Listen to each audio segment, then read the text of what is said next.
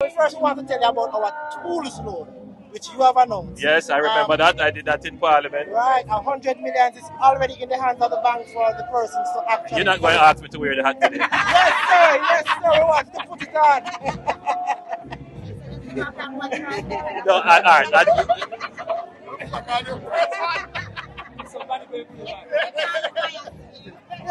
All right. No, it's true. But don't tell the executive director. All right. No problem. All right, thank you, sir. So, where agriculture is concerned, there's a fantastic program we call the Agribiz program that focuses on loans to agriculture. Now, in light of Beryl, what we have been doing so far, we have been going down into the St. Elizabeth and Clarendon, meeting with farmers. Quite frankly, even most recently, we have a conversation with one of our financial partners as to what we can now structure to support these, whether it be capitalizing of interest, whether it be more extended moratorium periods for these farmers, or the debt consolidation, where we take over existing facilities, give them new funding with better interest rates and a moratorium to kind of ease the burden. Because quite frankly, when we speak to like the Kellyan farmers and the pepper farmers down in Hounslow, St. Elizabeth, we are finding that in order to get them back on track, they need like a 9 months period to actually get them back on track. So what we have been doing now is kind of looking at the sector and researching to find out how is it that we can best able to support. The average Jamaican may not immediately appreciate the work of an organization such as the Development Bank of Jamaica. Whenever we talk about banks, somehow there is a sense of inaccessibility, that financial services are inaccessible to the average person. So what we've been doing as a government for the last 8 years is to drive the financial services and products down to the grassroots to get people to be able to access financing.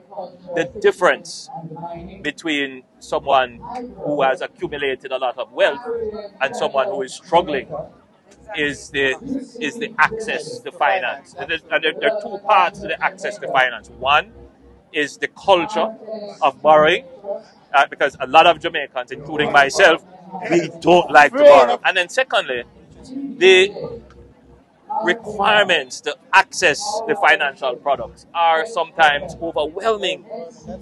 So those two things, the cultural apprehension and the overwhelming bureaucracy to get it, locks out an entire cohort of persons from acquiring wealth. We're going to be taking a policy direction towards having the DBJ offer more support. Now, the DBJ isn't structured to offer that kind of micro-level support, but certainly the DBJ, in partnership with the approved lenders and the micro-lenders, what the DBJ's role is to create an ecosystem and to provide the financing. But the DBJ also has a role in reducing the number of steps and the bureaucratic requirements.